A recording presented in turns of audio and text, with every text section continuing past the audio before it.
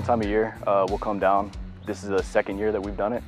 Brought a completely different crew this time. That way everybody gets around through to see, you know, how everything's done if anything catastrophic happens. So we don't have a jet that we can bag lift or crane lift there. Aviano was gracious enough to allow us to come down here and work with their CDDAR to get our annual training. You have to lift every 3 years. And then we brought some of the younger guys down to get started and get a little bit of experience under the belt.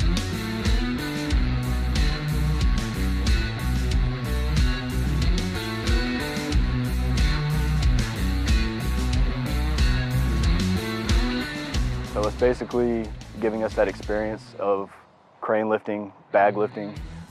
If an aircraft goes off the runway, if an aircraft goes down, we're able to go in, if we can get a crane in, lift it up, throw it on a flatbed.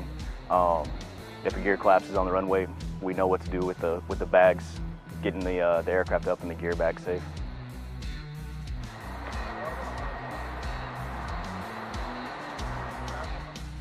So the training, I mean, isn't too difficult. The biggest deal is whenever you do have a downed aircraft, figuring out how to get it out of wherever it's either stuck in or went down at.